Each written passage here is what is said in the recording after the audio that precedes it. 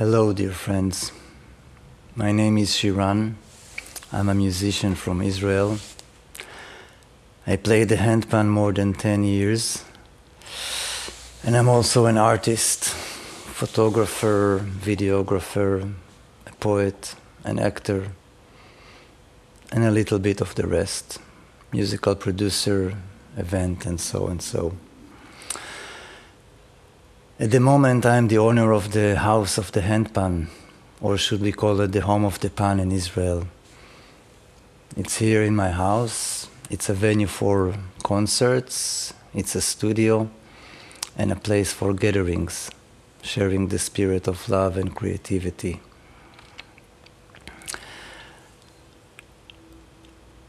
The last days has been very, very, how should I say, catastrophic. Israel is in a state of war for its survival, like it's always been. Around 1,400 people were massacred and slaughtered, which is very, very traumatic. Nothing happened like this since the Holocaust, and it's important that the world will understand. And now I'm going to give you a deep review, a deep point of view. So the state of Israel is going through a really traumatic phase. And even though the government is very disconnected from what's happening and not responding in the right way, the people are strong and united and connected and definitely doing their work for one another and showing charity and caring and loving and a really good spirit. Yeah. And I would like to give now a little bit of a deep understanding of what's happening. I'm not talking about politics or something like that. I'm talking about more from a spiritual point of view. Even in the times of the Bible, all the prophets were saying the same. The enemy and the problem is not outside. It's not the Hamas, it's not the Nazis, it's not Pharaoh, and it's not the Illuminati or the New World Order that is rising now. And of course, those of you who understand that this is exactly like 9/11. It's another step from the New World Order. And this is the physical aspect. Let's go deeper. Let's go into the deeper reason why this is really happening. So, all the times, all the prophets in the Bible, before the first and the second temple, they were saying it very clearly, very simply. The enemy and the problem is not outside. It's in here, in us. The state of humanity, the moral state of the people of Israel is very low, like in Sodom and Gomorrah. Morality and all the good values are really away. And of course, we all feel this in our modern times. We know when values like justice, caring for one another, please forgive my English, it's not so good. And I can't always find the exact words which I'm looking for in English. So, the problem is always inside. The problem is not outside. Once humanity moral starts to go down and we don't really love one another and treat one another the way we should, the moment we start to go away from the path of God, from the true path, from the right path, so all those enemies appear naturally. It doesn't matter if it's the Pharaoh, it's the Babylonians, it's the Nazis, it's the New World Order, it's all the same story, different names of darkness. I hope you can understand this concept. The problem is not outside, it's in here. Once we do the inner work, which we're supposed to do, all those things will be vanished the same way they are appeared. Yes. This is the spiritual point of view about things. Even though we have a serious problem here in Israel, and we are an island, surrounded by enemy countries, which really don't want us here. So from one side, this has been really unbelievable, devastating sorrow and pain, and a true Holocaust. And from the other way, it's an awakening to really see who we are dealing with. Because let me tell you, as a typical Israelian, in the last 20 years or so, we've been brainwashed into this Western ideas, modern concepts, a bit Christian morality of giving, the other cheek. When it's very clear now that the Palestinians are talking in a very different language. People were really slaughtered, children, babies, old people that has amnesia. We have seen brutality that we haven't seen from the Holocaust times, Pure, true evil. I hope you can understand this. And this is really hard. There is a train of funerals going here and there. And in those times of pain and sorrow, the spirit of the people is shining on. A lot of helping, a lot of charity, a lot of unity, Of course, this is not true unity. This is unity by fear, by a common enemy. But at least for a moment we have some unity here. That's all. This is a little glimpse of the deeper sense of what's happening. And I hope you realize that. And besides this, I invite you to come visit one day at the home of the Pan. It's a very, very nice place. It's a nice villa on the beach of Israel. And sometimes I make here concerts, gathering, and all things related to the handpan. I also teach online. If you want to join in, you're welcome to contact me. I choose a specific piece. A few months ago, I came back from a few concerts in Europe, and immediately I made an intuitive track. Not long ago, I came back from some concerts in Europe. I played in some festivals there. And after I landed, I created this track, which of course is intuitive music, channeled. Nothing is written. The name of the track is From the Middle Earth to the Middle East, from the Shire to the barbed wire. And the symbolism is very clear here. Middle Earth is a term from Lord of the Rings. The Shire is also a term from the Lord of the Rings. And it represents this ideal village some of us dream of, to live in peace, in harmony with like-minded people, in ecology with the land, and so and so. And the Middle East and Israel, the frequency here is quite aggressive. And let me tell you, inside I'm a very gentle, soft soul.